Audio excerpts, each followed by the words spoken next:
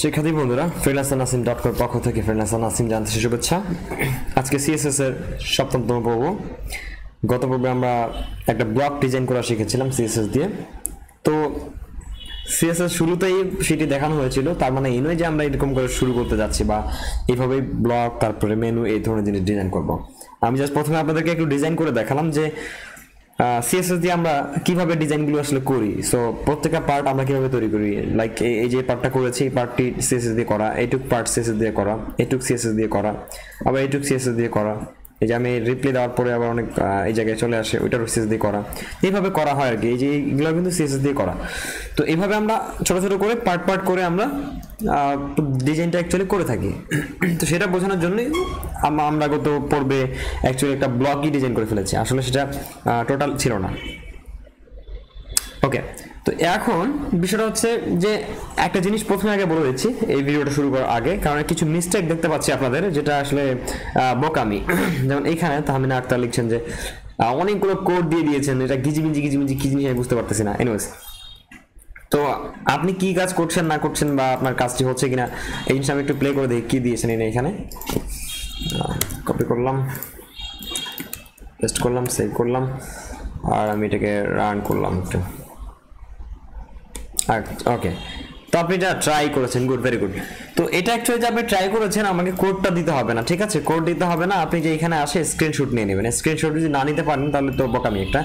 এইখানে স্ক্রিনশটটা নিতে হবে কিভাবে এখানে বলা আছে। যদি এই লিঙ্কে আমি চলে যাই, কি দেখি একটু, আমি ক্লিক করলাম, এখানে চলে আসলো। এখন এর বলছে ডাউনলোড ফর উইন্ডোজ, এই সফটওয়্যারটি ডাউনলোড করতে হবে, করলাম ডাউনলোড। এইটুক জিনিস যদি আপনারা না বুঝেন তাহলে তো ফ্রিল্যান্সিং শেখা একদম হার্ড হয়ে যাবে। সো এটা আমি অলরেডি ডাউনলোড করে রেখেছিলাম, আবার ডাউনলোড করলাম, একই সমস্যা নেই। তো এটা ডাউনলোড করার পরে আমাকে যেতে হবে ডাউনলোড ফোল্ডারে, এবং এখানে ডাউনলোড ফোল্ডারে এসে যে ডাউনলোড হয়ে গেছে এটা ডাবল ক্লিক করলাম আমি। ডাবল ক্লিক করার পর এটা ইনস্টল হবে, এটা ইনস্টল হচ্ছে, ইনস্টল, নেক্সট, অ্যাকসেপ্ট, নেক্সট, এটা ইনস্টল হয়ে যাচ্ছে। সো এটা ইনস্টল হয়ে গেল, কাটা দেন এটা, এখন ইনস্টল হয়ে গেল, এখন ফিনিশ করে দেন, শেষ। এই যে ইনস্টল করার পর এখানে চলে আসছে, দেখেন আসছে না, এখানে আসছে। আপনি ক্লিক করেন, এখন ক্লিক করলে দেখেন এই যে আসছে, আপনি সিলেক্টেড কোনটা আপনি স্ক্রিনশট করবেন। তো আপনি এটা চাপ এটুকু নেবেন, চাপে ধরে ড্র্যাগ করলেন, ছাড়া দিলেন, দিয়ে রাইট বাটন ক্লিক করেন, আপনি আপলোড টু প্রিন্ট, কি বলছেন, প্রিন্ট scr.com, এখানে ক্লিক করেন, আপলোড হয়ে যাবে। এখানে অটোমেটিকলি একটা র্যান্ডম লিঙ্ক জেনারেট হয়ে যাবে, যে লিঙ্কটা যাকে দিবেন সেই স্ক্রিনশটটা দেখতে পাবে। তো আমি এটা কপি করলাম, কপি করে আমি ধর করবো কি, লিঙ্কটা এখানে বসিয়ে দিব, ভাইয়া এটা করেছি, এটা আবার বুঝি নাই, এরকম লিখতে হবে।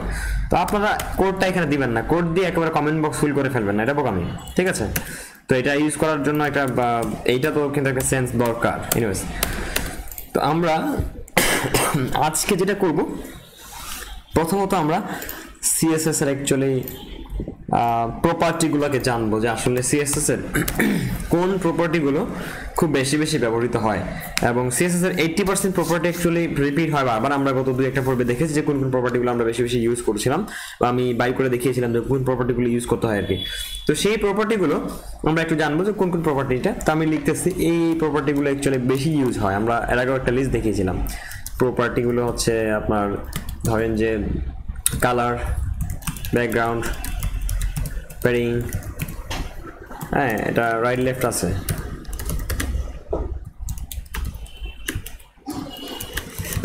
ড্যাশ দিয়ে হবে এগুলা, আচ্ছা মার্জিন সেম জিনিসটা আছে, ড্যাশ দিয়ে দিতে হয় এগুলা যদি স্পেসিফিক দেওয়া দরকার। তারপর আছে এখানে ব্যাকগ্রাউন্ড, অ্যাটাচমেন্ট, তারপর হচ্ছে এখানে দিতে হবে পজিশন, তারপরে আপনার font family, font size, font wait, border radius, তারপর এখানে দিতে হবে আমাদেরকে, হ্যাঁ এই কয়েকটাই খুব বেশি ইউজ হয়। আচ্ছা, font size, font wait, font border, এই কয়েকটা জিনিসই খুব বেশি ইউজ হচ্ছে। উইথ, হাইট, এই যে জিনিসগুলো দেখলাম, ডিসপ্লে, হ্যাঁ এই জিনিসগুলো কয়েকটা জিনিস খুব বেশি ব্যবহৃত হয় এবং রিপিটেডলি এটা ইউজ করা হয়। এই কারণে অ্যাকচুয়ালি আমরা অনেকগুলো সিরিজ দেখি, তো এগুলা বেশি রিপিট হয়। আরও আছে এখানে 15-20-25টার মতো রিপিট হয়, তো আমার এখন মাথায় আসছে না, কাজের সময় মাথায় চলে আসে, যেমন কালকে আমরা লিখছিলাম অনেকগুলি। তো আপাতত আমরা এই জিনিসগুলো মনে রাখি। কালার কি, কালার হচ্ছে আপনার এটা ব্যাকগ্রাউন্ড চেঞ্জ করে, সরি পিকচারের না সরি টেক্সটের কালার চেঞ্জ করে অ্যাকচুয়ালি। আর ব্যাকগ্রাউন্ড যেটা, এটা আপনার যে কোনো একটা ব্লকের ব্যাকগ্রাউন্ড দেয়। এখন সেটা H1ও হতে পারে, ডিআইভি হতে পারে, অথবা পি হতে পারে, ডিপেন্ডস।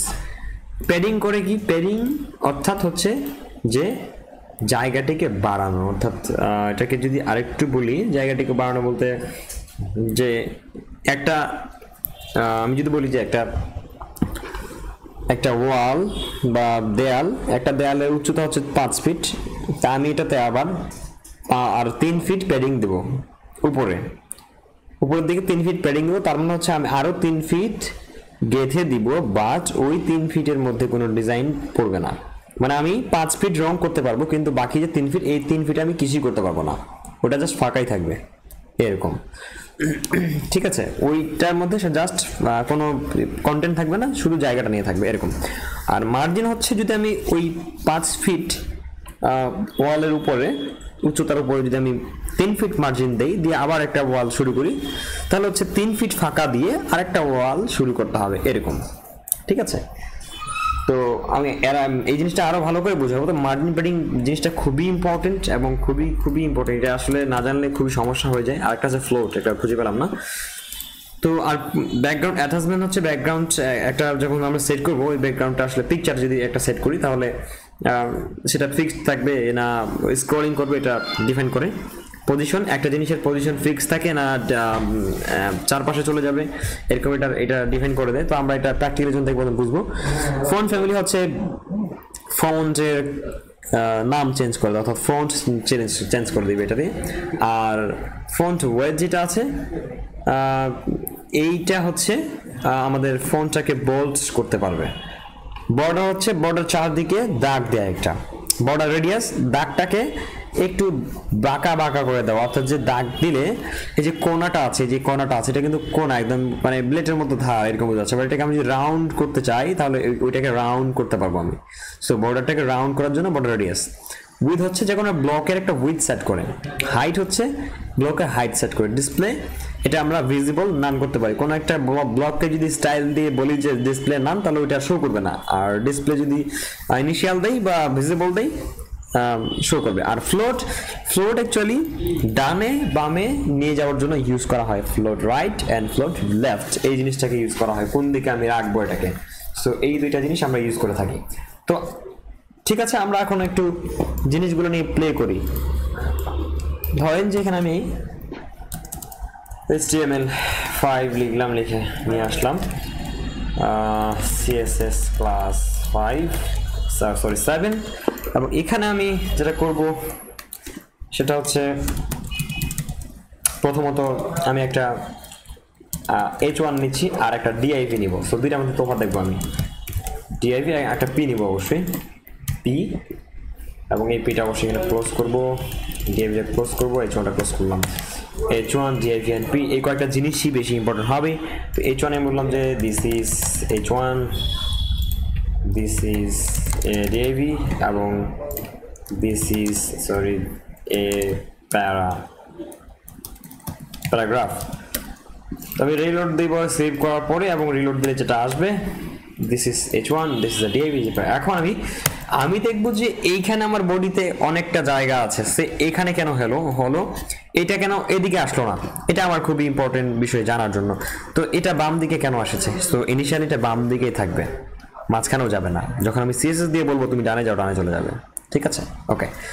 তাহলে এখন এই যে এটার আসলে সাইজ কতটুকু পর্যন্ত, মানে এটা কত দূর পর্যন্ত যেতে পারে, এর যদি আমরা একটু দেখি, তাহলে রাইট বাটন ক্লিক করে আমরা ইন্সপেক্ট এলিমেন্টে চলে যাব, এবং ইন্সপেক্টে যাওয়ার পরে আমরা H1 এর উপর মাউস নিয়ে গেলে আমরা এখানে দেখতে পাবো যে এটা এখান থেকে শুরু করে পুরো জায়গাটি ধরে নিয়েছে।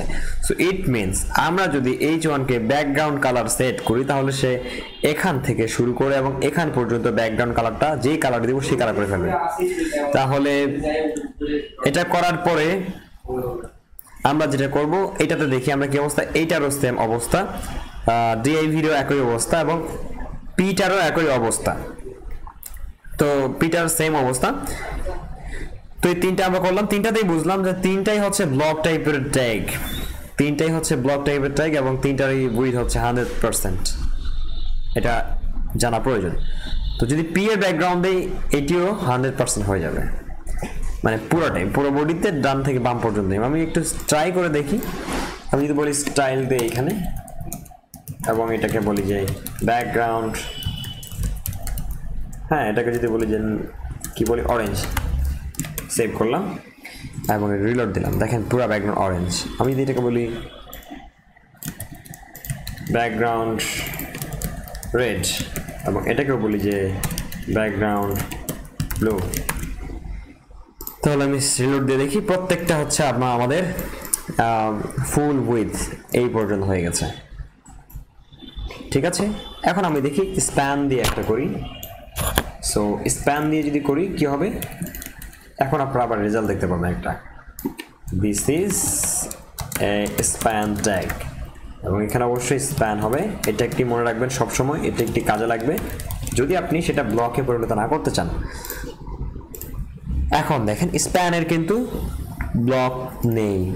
আবার যদি এটাকে এ তে পরিণত করি, যে এ দিয়ে করি, href দিয়ে দিই https google.com এবং বলি যে দিস ইজ গুগল লিঙ্ক, এটা আমি করলাম এবং এটার ব্যাকগ্রাউন্ড সেট করবো এখন সেম ভাবে, ব্যাকগ্রাউন্ড হচ্ছে গ্রিন। আমি এটা রিলোড দিয়ে দেখি, তো এটাও কিন্তু ব্লক না। সো ব্লক টাইপের ট্যাগ হচ্ছে H1 থেকে 6 পর্যন্ত ডিআইভি গুলো, পি ট্যাগটা সেকশন ট্যাগ হবে, তারপরে সাইড ট্যাগ হবে। সো এইগুলা হচ্ছে ব্লক টাইপের ট্যাগ এবং এগুলাতে ব্যাকগ্রাউন্ড দেওয়া সব, এগুলার আমরা হাইট ওয়েট দেই, এগুলার প্যাডিং দেই এবং এগুলারও দেই প্রয়োজন অনুযায়ী। ওকে, আমরা আজকে এইভাবে সিএসএস করব না, এভাবে আমরা করলাম, এভাবে করব না আমরা জানি। এটা খুব অল্প সময়ের জন্য ইউজ হয়, মানে হঠাৎ করে আমরা ইউজ করতে পারি এই জায়গাটাতে প্রয়োজনের খাতিরে। সবসময় আমরা সিএসএস করব অন্য একটা ফাইলে, ঠিক আছে? তো সিএসএস এখানে এভাবে আমরা করবো না, আমি কাটে দিচ্ছি সবকিছু, এটা কাটলাম। এখানে আমি যেটা করব, আমি একটা সাধারণ নাম লিখছি H1 দিয়ে, সিএসএস টিউটোরিয়াল।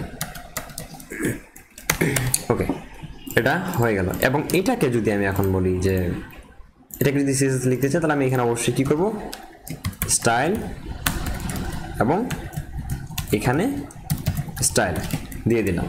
এখানে একটা লেখার নিয়ম আছে, টাইপ লিখতে হয়, টেক্সট সিএসএস এভাবে লিখতে হয়, এটা দেওয়া ভালো। অন্যান্য ব্রাউজার অনেক সময় সাপোর্ট করে না, গুগল ক্রোমে তো এমনিতেই নিয়ে নেয় টাইগারের মতো, কিন্তু অন্যান্য ব্রাউজার সমস্যা করে। যেহেতু যখন আমরা ইউজ করব, আমাদের মাইক্রোসফট এডিজি এটা ইউজ করি, তখন ঝামেলা করতে পারে। তো এটা দেওয়াটাই বেটার, যেটা আসলে নিয়মের মধ্যে পড়ে সেটাই আমরা করব। এখানে আমরা এখন লিখছি যে H1 এবং যেহেতু এটাতে কোনো ক্লাস নেই, সেহেতু আমরা অবশ্যই এটাতে কোনো ডট কিছু দেই নাই। সো যদি আমরা ট্যাগকে নিয়ে কাজ করি, তাহলে অবশ্যই শুধুমাত্র ট্যাগের নামই লিখতে হবে। ওকে, তাহলে আমি এখন লিখলাম এখানে যে ব্যাকগ্রাউন্ড ব্ল্যাক এবং এটা কালার দিচ্ছি হোয়াইট। অবশ্যই প্রপার্টি লেখার নিয়মটা, property is to value clone, property is to value clone, শেষে জানা দিলে চলবে, বাট দেওয়াটা ভালো, এটা মনে রাখবেন সবসময়। ওকে, তাহলে এটা হয়ে গেছে। এটা এখন আমরা ছোট করব, তাহলে এটার উইথ যেহেতু 100% অটোমেটিক্যালি, আমি এখন এটার উইথ সেট করব 3 থেকে 400 পিক্সেল, তাহলে এটা ছোট হয়ে আসবে। অবশ্যই আমি এটা কি করব, উইথ টিএস 300 পিক্সেল, সেভ করলাম, রিলোড হয়ে গেছে। আচ্ছা, আমি এখন আবার করব কি, আমরা লেখাকে মাঝখানে নিয়ে আসার জন্য অবশ্যই একটা ইউজ করে থাকি প্রপার্টি, টেক্সট অ্যালাইন সেন্টার। আচ্ছা, আমি এটাকে ভেঙে দিচ্ছি যেন বোঝার সুবিধা হয়। ব্যাকগ্রাউন্ড দিলাম এবং এটাকে এইভাবে করে দিলাম, এটিকে এভাবে করলাম এবং এটিকে এভাবে করলাম, এটিকে এভাবে রাখলাম। তো এই হচ্ছে নিয়ম। এবার আমরা এটাকে করব। এখন দেখেন যে ব্যাকগ্রাউন্ড ব্ল্যাক দিয়েছি, কালার হোয়াইট দিয়েছি, উইথ 300 দিয়েছি, টেক্সট অ্যালাইন সেন্টার। আমি রিলোড করলে বুঝতে পারবো কী হচ্ছে। এই যে টেক্সটটাকে মাঝখানে নিয়ে আসলো। তো এই হচ্ছে টেক্সট অ্যালাইনের কাজ, এটা মনে রাখেন। ফ্রিল্যান্সিং শিখতে গেলে বা ওয়েব প্রোগ্রামিং ডিজাইনিং শিখতে গেলে এই জিনিসটা 2 থেকে 3 বারের বেশি দেখা যাবে না। যদি 2 থেকে 3 বারের মানে মধ্যে দেখে শিখতে পারেন, মনে রাখতে পারেন, তাহলে আপনার ক্ষেত্রে খুব অল্প সময়ের মধ্যে শেখা সম্ভব। যদি আপনাকে এটা 3 দিনেও দেখতে হয়, আজকে দেখলেন 10 বার, আজকে প্র্যাকটিস করলেন, কালকে আর ভুলে গেছেন, আবার কালকে দেখলেন এইবার ভুলে গেছেন, তো এইভাবে যদি আপনার এটাকে আসলে আয়ত্তে আনতে জিনিসটাকে যদি আপনার 5-7 দিন লেগে যায়, তাহলে আপনার ক্ষেত্রে 2-2.5 বছর কোনো মানে মাপ নেই। 2-2.5 বছরের মধ্যে আপনি আসলে ভালো মতো ফ্রিল্যান্সিং করতে পারবেন না। ওকে, তাহলে আমরা টেক্সট অ্যালাইন দিয়ে সেন্টার নিয়ে যাই। আমি যদি রাইট করে দিই এটাকে, রাইট, তাহলে কি হবে, সে ডান দিকে চলে যাবে। আমি যদি এটাকে লেফটে রাখি তাহলে লেফট হবে। তো ইনিশিয়ালি এমনিতেই লেফট থাকে, তাহলে আমি এটাকে সেন্টার রাখলাম। ওকে, গেল। আচ্ছা, আমি চাচ্ছি এই যে এখানে টি এর নিচে অল্প একটু কালো বোঝা যাচ্ছে, আর টি এর উপরে এটার উপরে কালোটা অল্প, আর এই নিচেও কালো। আমি চাচ্ছি যে উপরে একটু বেশি বেশি করে বেড়ে যাক, কালোটা বেশি বেশি করে বেড়ে যাক। তো এইটা বাড়ানোর কারণে আমরা এখন ইউজ করব পেডিং। পেডিং মানে হচ্ছে বাড়ানো। সো ওটা বাড়বে কিন্তু লেখাটা সাইজই থাকবে। আশা করি বুঝতে পেরেছেন। মানে এই পাশে কালোটা এই পর্যন্ত আসা যাবে এবং এই পাশে ব্ল্যাক টাইপটা এই পর্যন্ত এসে যাবে। সো এর মানে হচ্ছে এখানে পেডিং দেওয়া। তো পেডিং আমি যদি দিই এবং এই পাশেও কিন্তু বাড়বে, এই পাশে মানে পেডিং দিয়ে চারপাশে বেড়ে যাবে। তো আমি পেডিং দিয়ে দিচ্ছি, ক্লোন দিয়ে ক্লোজ করলাম, প্যাডিং, বানান ভুল করবেন না, প্যাডিং, প্যাডিং 10 পিক্সেল এবং ক্লোজ করলাম এটাকে, সেভ। এই যে 10 পিক্সেল দেওয়া মানে কি, সে উপরে দিল, নিচে দিল, ডানে বাড়াইলো, বামে বাড়াইলো, ঠিক আছে, এটা হলো। আবার লেখাটার যে একটা ফন্ট সেটা চেঞ্জ করে দিই আমরা। এখানে আছে ফন্ট সাইজ। আচ্ছা, আমরা এক কাজ করি যে বডিকে বলে দিই যে তোমার মধ্যে যতগুলো H1 থাকবে সবগুলো না, বডিতে বলে দিই তোমার মধ্যে যতগুলো টেক্সট থাকবে সবার টেক্সট হচ্ছে এরিয়াল হবে। তাহলে আমি বডি দিলাম এবং বললাম এখানে ফন্ট ফ্যামিলি এরিয়াল, তাহলে হবে কি এরিয়াল হয়ে গেল। আচ্ছা, যদি আমি এই লেখাটা এখানে লিখছি, আবার যদি আমি এইখানে লিখি H2 লিখি, ধরুন যে H2 লিখেছি, নাসিম খান লিখলাম এবং সেভ করে আবার রিলোড দিচ্ছি, দেখেন যে এটা কি হয়েছে, রিয়েল ফন্ট হয়ে গেছে। সো অটোমেটিকলি নিয়ে নিচ্ছে। ওকে, ফাইন, তাহলে আমরা বুঝতে পারলাম। এখন এটাকে ফন্ট চেঞ্জ করলাম, আমরা এটাকে এরিয়াল ব্ল্যাক করলে একটু মোটা হয়ে ভালো লাগবে। তাহলে আমরা বলতে পারি যে যতগুলো H1 হবে সবগুলোর কালার হবে Arial black, sorry font family হবে এরিয়াল ব্ল্যাক। তাহলে আমি এইটাকে আবার কৃত্রিমভাবে আবার সেট করে দিচ্ছি, ফন্ট ফ্যামিলি এরিয়াল ব্ল্যাক, এটা এরিয়াল ব্ল্যাক হয়ে গেল। ওকে, এখন আমি চাচ্ছিলাম যে এটার নিচ দিয়ে একটা করে দাগ হবে, তাহলে জাস্ট একটা দাগ হবে, এখানে একটা ছোট্ট একটা চিকন দাগ হবে, এটা আমাদের অরেঞ্জ কালারের দাগ হবে। আমরা একটা বার তৈরি করছি, রাইট, এরকম বার তৈরি করছি, বা এই যে এইটা সফটওয়্যারটা আছে এইটার বার তৈরি করছি, বা এরকম আছে এটার বার তৈরি করছি, যখন এখানে একটা নিচে একটা বর্ডার দিয়ে দিছে, এই দেখেন এরকম। তো আমরা নিচে একটা অরেঞ্জ কালার বর্ডার, তাহলে কি হবে, এখানে H1 কে বলে দিব যে বর্ডার, এই বর্ডার যখন দিলাম টপ আসতে, আমরা দেখেছি যে মাইক্রোসফট ওয়ার্ডে border top bottom all border আছে। সো এখানেও বর্ডার ড্যাশ টপ বা বর্ডার ড্যাশ বটম, 3 পিক্সেল দিলাম, সলিড অরেঞ্জ। এই সলিড ব্যাপারটা হচ্ছে যে একদম প্লেন থাকবে, এখানে ডট ডট ডট ডট করে দেওয়া যায়, হ্যাঁ, ড্যাশ ড্যাশ ড্যাশ করে দেওয়া যায়, ডট দেওয়া যাচ্ছে, দেখেন আমি দেখাচ্ছি, এই যে লোড দিলাম, চলে আসলো এখন এই কালারটা, এটা কিন্তু সুন্দর লাগছে। ওকে, আমি যদি এটাকে বলি যে সলিড না দিই ড্যাশ বলি, DASHED ড্যাশ, তাহলে হবে ড্যাশ ড্যাশ করে ছেড়ে দেবে এটা। আবার যদি বলি ডটেড তাহলে হবে এরকম ডটেড এবং ডট ডট করে দিবে। তো এটা অনেকগুলো নিয়ম ছিল, আই থিঙ্ক দেখতে হবে গুগলে বর্ডার টাইপস। তো এটা দেশ সলিডই থাকে, সলিড। তো এই যে চাইলাম, বা আমি চাইলে পুরোটাতে বর্ডার দিতে পারবো, বর্ডার দিয়ে এইভাবে এই যে শুধু বর্ডার দিলাম, চারপাশে হয়ে যাবে। দেখেন চারপাশে বর্ডার হয়ে গেছে। তো আশা করি এই জিনিসটা বুঝতে পেরেছেন। আমরা নেক্সটে আরো ভালো করে আরো প্র্যাকটিস করব। Thank you.